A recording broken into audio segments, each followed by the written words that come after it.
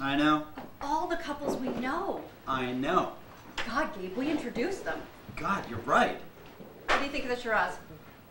Astringent. I think so too. Can you imagine what that would be like? I mean, you spend your entire adult life with someone, and it turns out that that person, the one person you completely entrusted your fate to, is an imposter. Could you imagine? Now, wait a minute. We don't know the whole story. What is there to know? He was duplicitous. He cheated on her. Yeah, but it can't be as simple as that, Karen. You know that. It never is. Snake. Honey, you're talking about someone who up until like 2 hours ago you thought was the salt of the earth. I know. I was wrong. I cannot believe I could have been so wrong about a person. I mean, have I ever been so wrong about someone? God, what does it say about my judgment? Karen, come on. He's the same person you've known and loved for years. No, he's not. He couldn't be. I'm beginning to think he was never that person. Honey. I mean, maybe he never existed at all. Come on. Maybe he was a figment of our collective imaginations. You know, he's very seductive, your friend. He had us convinced he was true blue. He really did. You know, what a simpatico guy. Decent, loving, hardworking, a good father. He is all those things, so he made a transgression. A transgression? It's still the same old Tom. This is more than a mere transgression. I mean, how could I ever look him in the eye again? I can't, after what he did to Beth and the kids. So what do? Abandon him? He's my oldest friend. I don't expect you to do anything. Do whatever you want. I'm just saying I can't look at him anymore. Maybe he's really in trouble. Maybe he is. What kind of friends would we be if we went ahead and punished him? I got a feeling Beth's doing a pretty damn good job punishing him herself. She is the injured party. So what does that mean, she's the injured party? So we can only stay friends with her?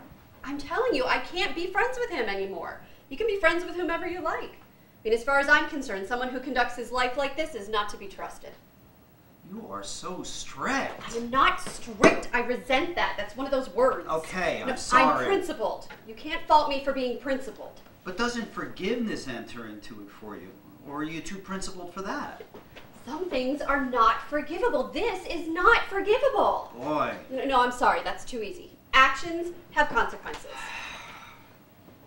Remind me not to get on your bad side. You do something like this, I'm telling you right now you are out of here. Really? You better believe it. None of that sleeping in the den shit. But it's for the kids' sake. That's what she said. I can understand that. If he is going to decimate his family, he does not deserve to sleep under the same roof. I'm sorry. But it's for the kids. That's a privilege. He's lost that privilege. Wow. You are really tough. Don't be facetious. You know, there has got to be a price for doing what he did. This neither nor situation, it just won't do. I don't know how she can tolerate that. I would just throw him the hell out.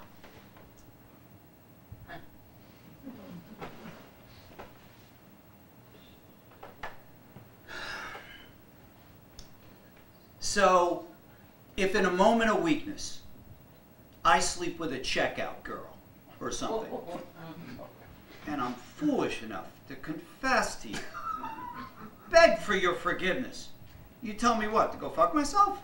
That's right. You mean we couldn't still be friends? No way, are you kidding? You mean we wouldn't even be civil with one another? At least I know now where you stand. As if you had any doubt. You know what? Thing is, you never know what couples are like when they're alone. You never do. You know that. There's no way of knowing. It's all very mysterious. There goes the vineyard. Oh, God, you're right. How would we work that?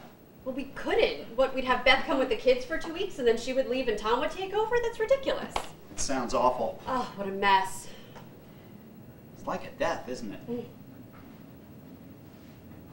Why were you so quiet tonight? What do you mean? Well, when Beth was telling us, you were so silent. I wasn't silent. I was shocked. I was stunned. You let me do most of the talking. Well, that's not unusual. No, I mean it. You do most of the talking. I do not. Yes, you do. You generally have more to say on any given subject than I do. That's why we work well together. You talk, I write, you edit me. You're evading. No, I'm not. Evading what? I think what Beth was telling us. You know, I think it was very hard for you. Well, of course it was hard. I mean, no one wants to hear about his closest friends going through something like this. No, that's not what I mean. I mean, don't get defensive. I just think it's all this marital talk. It hits close to home. I think it made you very uncomfortable. Made me uncomfortable? Yes. Well, like I said, it's not the most pleasant of topics. Don't play dumb with me, Gabe. What? You're playing dumb. No, I'm not. I don't know what you're talking about. You do this, you know? Whenever I want you to talk to me about something like this, something important. Oh, great. What are you trying to pick a fight with me now, or what? No, Gabe. What do you want me to say? The whole thing scares the shit out of me? Yes! Well, it does, okay? It does me too. I mean, you think you're safe on solid ground, and then all of a sudden the earth cracks open. Who the hell is that? Oh, shit. You're not going to believe it. I think it's Tom. You're kidding. It is Tom. He's supposed to be in Washington. Well, he's not. He just pulled into our driveway. Tell him I went to bed. I don't want to see him. No, Karen, you can't do that. He's not here to see me anyway. He's here to see you. He's your friend. That's not true. You love Tom. No, I thought I did. Karen, please don't leave me alone.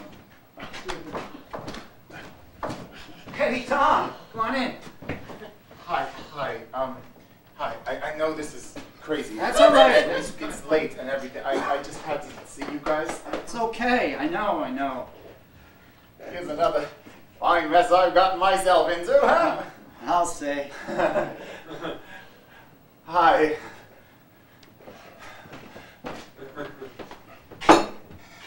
It's okay, Karen. You can hug me. I'm not contagious.